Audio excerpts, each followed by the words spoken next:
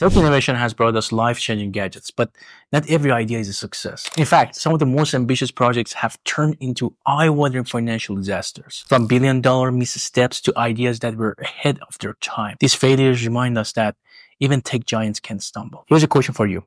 What's the worst tech flop you've ever heard of? Drop your pick in the comments. I'm curious to know. Today, we're counting down the 10 most expensive tech failures in history. And before we dive in, make sure to hit that like button and subscribe for more fascinating tech stories. Let's explore the costliest mistakes in tech history.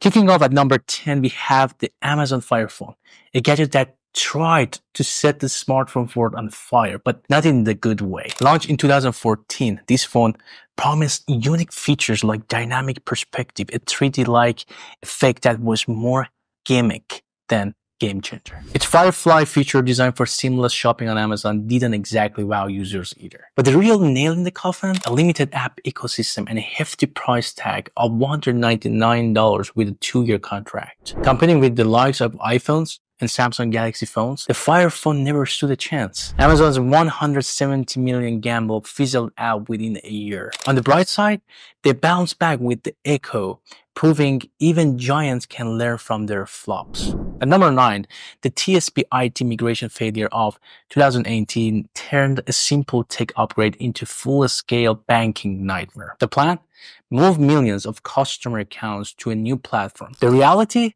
System outages, incorrect balances, and even customers accessing other people's accounts. The chaos cost TSB over $330 million in compensation, repairs, and fines. Not to mention the reputation. Customers fled, trust plummeted, and even the CEO had to step down. This serves as a costly reminder that when it comes to IT upgrades, through testing isn't an option. After all, no one likes finding someone else's savings in their account or losing their own. Sliding into number 8 is the BlackBerry PlayBook, a tablet that looked sleek but forgot one key thing: essential apps. Released in 2011 to compete with the iPad, it lacked native email and calendar apps because apparently those weren't important. Despite its impressive hardware and multitasking capabilities, the PlayBook's thin app ecosystem and reliance on pairing with BlackBerry phones turned users off. And let's not forget the price. It was nearly as expensive as the iPad, but offered far less. BlackBerry lost over $1 billion on this flop. The lesson? Even the coolest gadgets need to be functional to succeed. At number 7, we have WebTV, the 1996 device that tried to put the internet on your TV. A brilliant idea in theory. WebTV offered basic browsing and email on your big screen, but it struggled with slow speeds and a clunky remote that made typing a nightmare. The real kicker? By the time WebTV arrived, personal computers were becoming affordable and broadband was on the horizon. Why squint at pixelated web pages on your TV when you could use a computer? Microsoft paid $425 million for this idea. It would revolutionize home tech. Instead, WebTV became the awkward uncle of modern smart TVs. Hey, at least it worked so your Roku could run. And number 6, the Sega Dreamcast was the console that had everything except timing. Launched in 1999, it boosted online gaming, top-tier graphics, and hits like Sonic Adventure. Gamers loved it for a while. Enter the PlayStation 2, a gaming juggernaut with better graphics and DVD playback. Meanwhile, Sega struggled financially thanks to earlier flops like the Sega Saturn. Without strong developer support, the Dreamcast couldn't compete. By 2001, Sega had exited the console business, losing over $100 million on the Dreamcast. It's a beloved cult favorite now, but back then, it was a costly lesson in knowing when to quit the race. Halfway through, we've got the Sony MiniDisc, a device that promised better sound quality than CDs and tapes.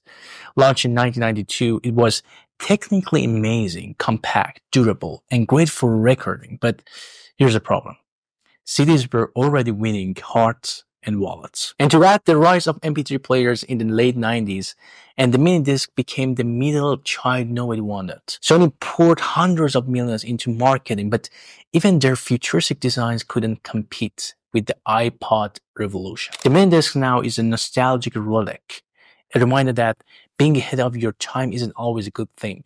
Speaking of being on time, why not hit that like button and subscribe if you're enjoying this trip through tech history? And number 4, the Intel Pentium FTIV bug of 1994 proved that even the smartest chips can have a little brain freeze. The issue?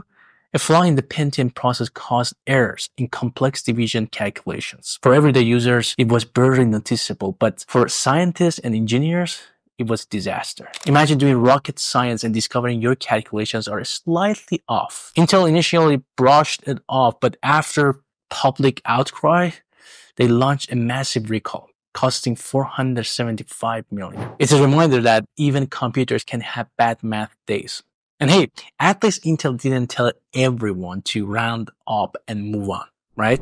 Coming in at number 3 is NASA's Mars Climate Orbiter, the $125 million spacecraft that became a cautionary tale in metrics versus imperial unit debates. In 1998, engineers from 2 different teams used different measurement system metrics and imperial, which led to the orbiter entering Mars' atmosphere at the wrong angle. Instead of studying Martian weather, it became part of it in fiery fashion. NASA's loss wasn't just financial, it was a big hit to morale.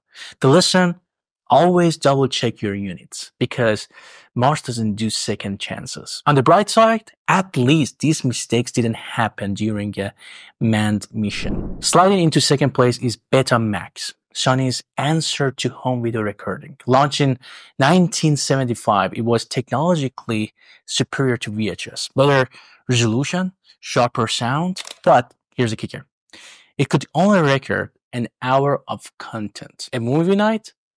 Not happening. Sony also kept the format exclusive, while VHS spread like wildfire by licensing to other manufacturers. Add in VHS support from the audit film industry, and Betamax was left rewinded itself into obscurity. Betamax taught Sony a 500 million lesson. Good tech isn't enough if it doesn't meet consumers' needs. VHS may not have been fancy, but it got job done. And finally, at number 1, we have the Apple Lisa. The tech failure that proves even geniuses can stumble. Launched in 1983, Lisa was supposed to revolutionize personal computing with its graphical user interface. A groundbreaking failure inspired by Xerox PARC. The catch?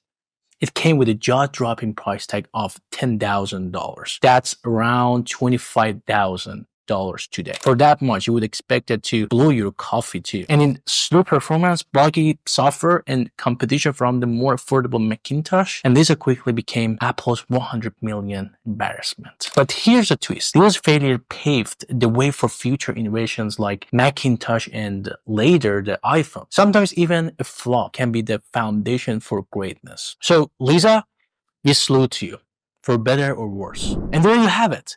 The 10 most expensive tech failures in history. From fire phones to costly Mars missions. These stories remind us that even the biggest names in tech can stumble when ambition outruns execution. Which of these failures surprised you the most? Let me know in the comments. And if you enjoyed this look at tech's wildest missteps, don't forget to like, subscribe, and hit the bell icon for more fascinating deep dives. Thanks for watching, and remember, every failure is just a stepping stone to the next big breakthrough. See you in the next one.